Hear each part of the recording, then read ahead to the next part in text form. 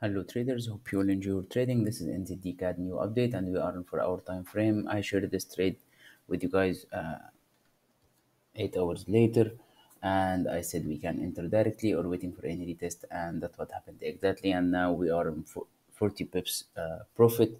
Hope you all entered this trade with me and make a good profits. Anyone entered this trade with me?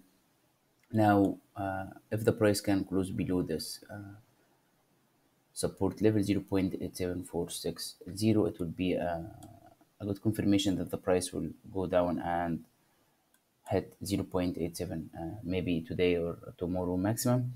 So anyone entered this trade with me, please close part from your contract now and secure this trade. Trade safe and have a nice day.